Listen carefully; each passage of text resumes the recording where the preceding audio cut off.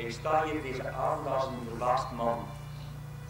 Verbaasd maar ook gelukkig, omdat zoveel mensen de warmte van hun gezellige thuis verlaten hebben om met mij een van de donkerste bladzijden uit de recente geschiedenis te herdenken.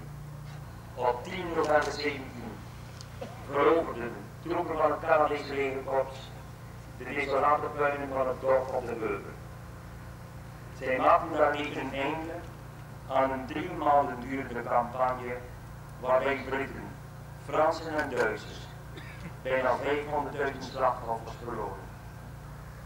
Delegaties uit alle hoeken van de wereld komen hier samen met maar één doel voor ogen: de herdenking van een van de verschrikkelijkste conflicten ooit.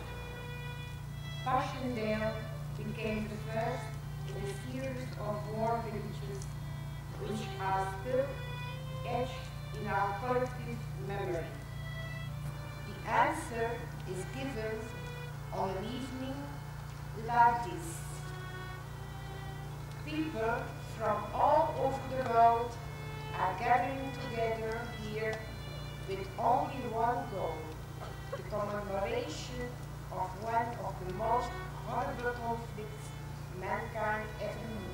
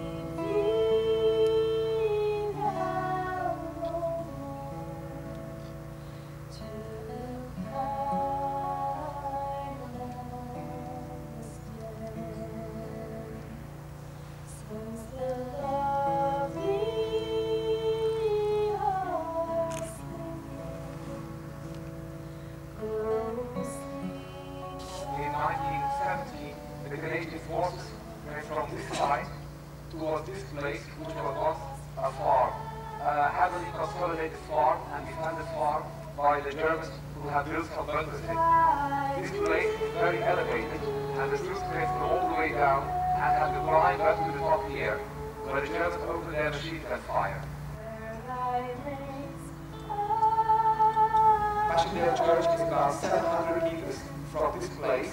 Canadian forces reorganized, and it took them till the 10th of November to capture the church of Passchendaele. 16,000 soldiers were killed, wounded or missing in these final stages of the battle between the 30th of October 1917 and the 10th November 1917, when the ruins of Passchendaele Church were finally captured by Canadian forces.